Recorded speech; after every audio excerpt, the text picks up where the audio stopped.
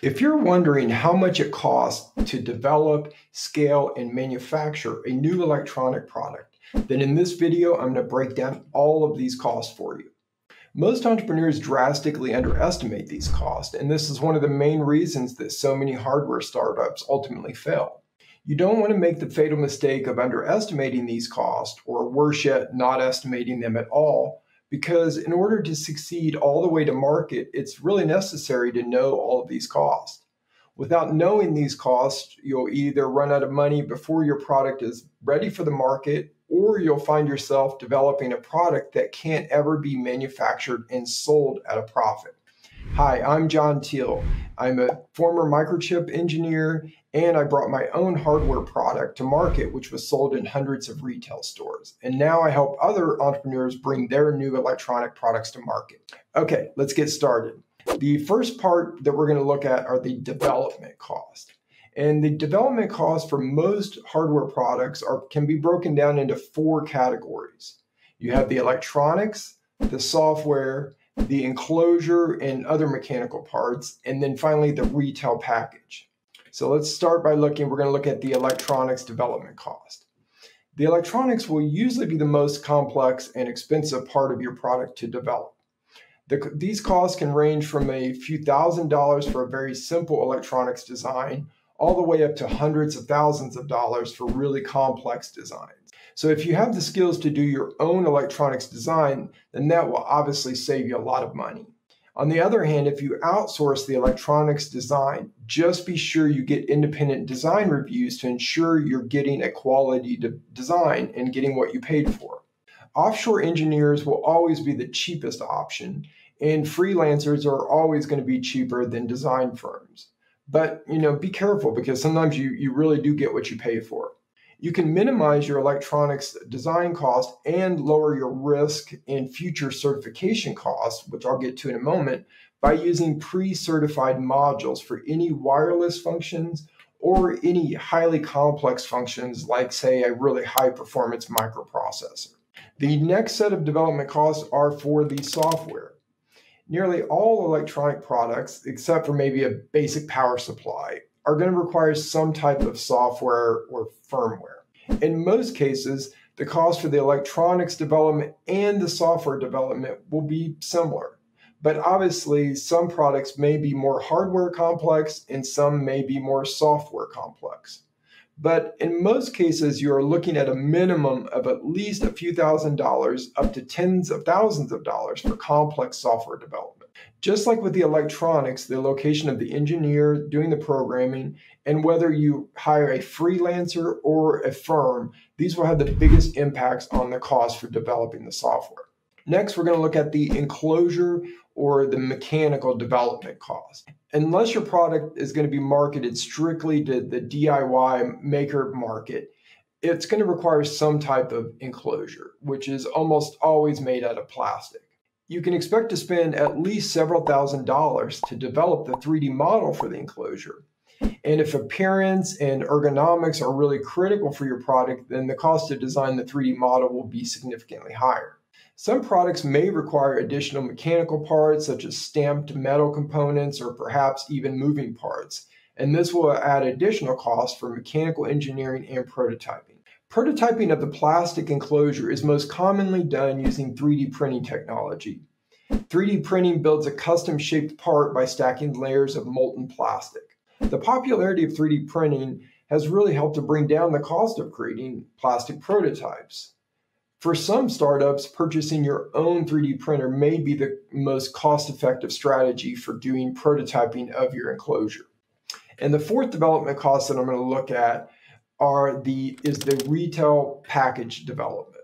Many hardware entrepreneurs neglect the importance of developing the retail package, and this is a major oversight with serious consequences. Unless you plan to only sell your product online or to industrial customers, then the retail package is just as important as the product itself. And sometimes it may be even more important than the product in regards to how well the product sells. You can have the greatest product in the world, but if your retail package doesn't quickly convey this to the customer, it won't sell no matter what. Always remember, nothing matters without sales, so be sure to focus some effort in forecasting for the cost to develop the retail package for your product. Now we're going to look at the scaling cost. Finishing the prototype for your product is a major accomplishment, so congratulations, but don't get too excited just yet. It's a huge step to go from a prototype to large volume production. In fact, it's probably one of the most underestimated steps in launching a new physical product. One of the first costs that I'm going to discuss are the certification costs for any electronics or electrical parts of your product. Most entrepreneurs forget to factor in the cost to get their product electrically certified. And certification costs may range from only a few $1,000s up to as high as maybe $50,000. And it really depends on the product and to a large extent how many wireless features that you have and how those have been implemented. By using a pre-certified module for wireless functions, you can reduce your certification costs by thousands of dollars. Just keep in mind also that certification isn't required until you are ready to begin selling the product. And in many cases, you can even perform small sales tests without the need for certifications. The other big scaling cost is the manufacturing setup cost. The transition from prototype to mass manufacturing is a complex process that most people underestimate. But realistically, you can expect it to take about a year to make this transition from prototype to having mass manufacturing set up and running. Having a finished prototype is a long way from having a mass manufactured product. Although the electronics will likely be the most complex part of your product to develop, the plastic enclosure will usually be the most complex part to set up for mass manufacturing. And this is primarily due to the need for high pressure injection molds. The injection molded parts needed for your product, the enclosure and the retail package, and maybe any other random custom plastic parts you need, these will likely be one of your biggest costs. Injection molds, especially those used for high volume manufacturing, are really expensive. Just about any product will require at least 3 molds. You'll have for your basic enclosure, you'll have the front and the back side of your enclosure, plus you'll need at least 1 mold for your retail package to form the custom shaped plastic for the package. However, most products are going to require 4 to 6 molds, and a large majority of products can't just use just a front side and a back side for the enclosure. They're going to require other custom plastic pieces. So very minimum 3 molds you're going to need, and more likely probably 4 to 6 molds. Mold cost is mostly determined by the hardness of the metal that's used. And keep in mind, the higher the volume that this mold can produce, then the harder the metal that's used to make so it's more durable. So the hardness of the metal, the number of cavities, so how many parts it can make at one time, and the use of anything which are called these complex aspects of a mold that are called side actions. So the hardness of the metal, the number of cavities, and the use of side actions, those are the 3 criteria that are going to mainly determine the cost for your molds. The high mold cost is mostly due to the fact that the molten plastic is injected over and over extremely high temperatures and pressure, and this means the mold must be incredibly durable, so therefore it makes it more expensive to make. Okay, so now we've looked at the development costs, which are the costs to get to the final prototype stage. We've looked at the scaling costs, which are the costs to take it from prototype to manufacturing.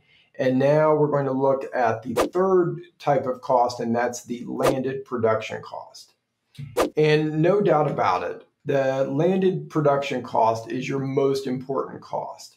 It tells you how much inventory is going to cost, how much you can sell your product for, and how much profit your startup can make. Also, unlike the development and scaling cost, it's a cost that you'll continually face for as long as your company exists.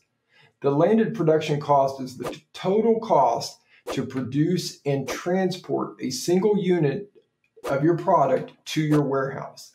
If you are successful, you will have a very long, intimate relationship with this number because you are always going to be striving to reduce the cost to manufacture your product so that you can ultimately make more money and more profit.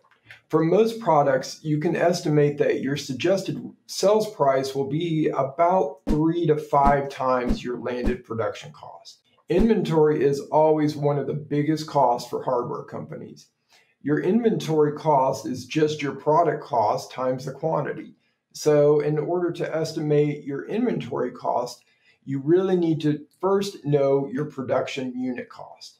Needless to say, you need to know your landed production cost as soon as possible. There's no point in spending years developing and scaling a product that can't ever be manufactured and sold at a profit.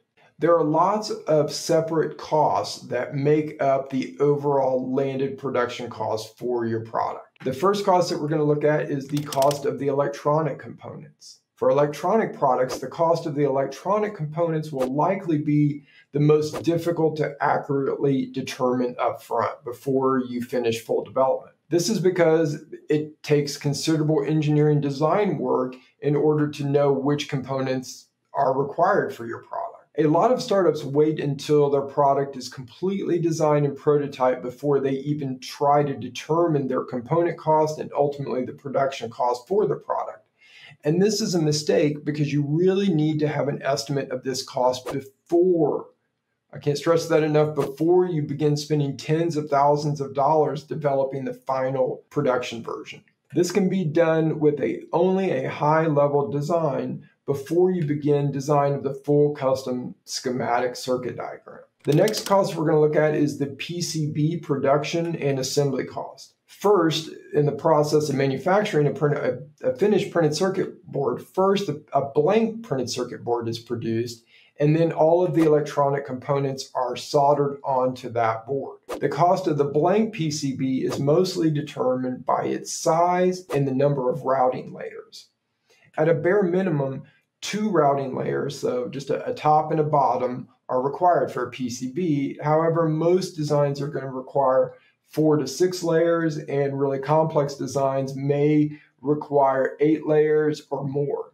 Increasing the number of layers generally allows you to reduce the overall size of the PCB. The cost to assemble the PCB, which by assemble I mean solder all of the components onto the board, this is called the PCB assembly process. And this cost is primarily determined by the total number of components on the board, the minimum pitch, so the spacing between the pins on mainly the microchips, and the use of leadless packages, such as a QFN or a BGA package for chips. And leadless packages are just microchips where the pins are underneath the plastic, so they're not accessible. So it requires a different process. And also, whether the components are soldered on both sides of the PCB are going to affect the total cost for the PCB assembly. Keep in mind that the cost to produce your assembled PCB in volume will be many times cheaper than the per unit cost for prototypes. Much of the cost is the initial setup, so as the volume increases, the setup cost becomes minimal. So don't panic if you go to estimate the prototype cost and think that you can never sell your product at a profit based on that cost, because this cost is going to drastically go down per board once you ramp up to higher production.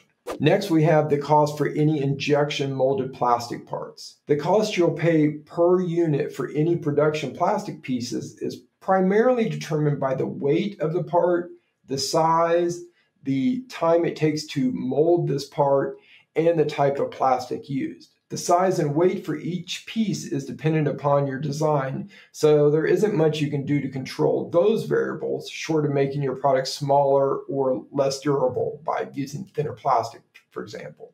You can eventually increase your production speed and reduce your part cost by using multiple cavity molds.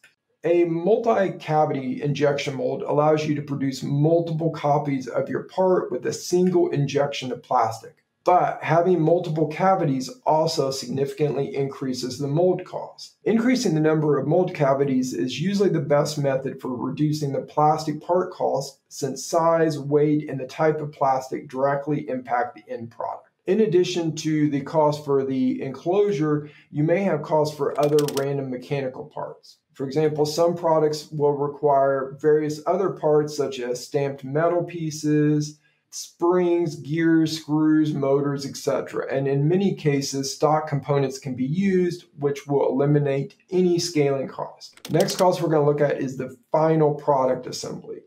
So we have the PCB assembly, which is just soldering the components onto the board. And now we're going to talk about final product assembly, which is putting all the pieces of your final product together. And the cost of this step is almost entirely made up of labor cost. If you're doing assembly in China, then you'll see this cost will be significantly lower than doing it in the US, where labor rates are much higher in the US. The next cost that we're going to look at is the testing cost. Once the final product has been assembled, it needs to be tested to confirm it is fully functional and meets all of the quality specifications. Some testing of the electronics may also be done before final assembly so as to prevent wasting the cost of final assembly for a unit that has problem with the electronics. The next cost that we're going to look at is called the scrap rate. No manufacturing process is ever perfect, and you are guaranteed to have some faulty units. Initially, this may be as high as 10% or more, but as time goes on and you optimize your manufacturing process, you should be able to reduce this number to maybe 1 to 3%. The next cost that we're going to look at that makes up the landed production cost, and that is the cost for the package. Packaging cost depends on whether your product will be selling in retail stores or primarily online. For products sold in retail outlets, having optimal retail packaging is a critical priority, so packaging costs will be significantly higher if you're selling through retail outlets. The packaging cost can be greatly reduced if you plan to only sell your product online or via television or to industrial customers. In these cases, the retail package isn't what sells the product. It's more just serves the purpose of protecting the product. Whereas with retail, it both protects the product and it has to sell the product. High-end retail packaging, for example, full color boxes with custom plastic inserts, can be really expensive and may cost as much as $5 to $10 per unit. So in most cases, it's best to start off with a more simple packaging to minimize your cost. And this is one reason it may be best to focus initially on online sales, which don't have such strict packaging requirements. The next cost I want to look at that's part of the landed production cost, or typically I like to include it as part of the production cost, and other people do, but I've seen it also accounted for outside of the unit cost, and that are returns. So just like you're guaranteed to have some faulty units that must be scrapped, you're also guaranteed to have at least a small percentage of unhappy customers that wish to return their purchase. So be sure to include this in your final production cost. Just as with the scrap rate, your return rate should also decrease as you optimize your product, packaging, and your customer service. Next, we have the freight cost. Most products will ultimately be manufactured in Asia, at least once you're up to high production volumes. And this means your finished product will first need to be trucked from the factory to the local seaport in China. Then it will be loaded on a cargo boat for shipment to your target country. Then once the boat arrives in your country, you'll need to truck it from the port to your warehouse or directly to your customer. For shipping via truck, it's the weight that primarily determines the shipping cost. And for shipping via boat, it's the volume that determines the cost. And the final costs that we're going to look at are duties and taxes. Don't forget about the taxes. Both the country of manufacture and the country of import will charge duties, which need to be included in the final production landed cost. Okay, those are all of the costs you need to understand when developing a new electronic hardware product to bring to market. I hope you found this video helpful. I'm John Teal with Predictable Designs, and I hope you have a great day. Hey there, this is John Teal, founder of Predictable Designs. If you enjoyed this video and you want to keep learning more about developing, manufacturing, and selling new hardware products, then be sure to subscribe to our YouTube channel and also check out the websites predictabledesigns.com and thehardwareacademy.com.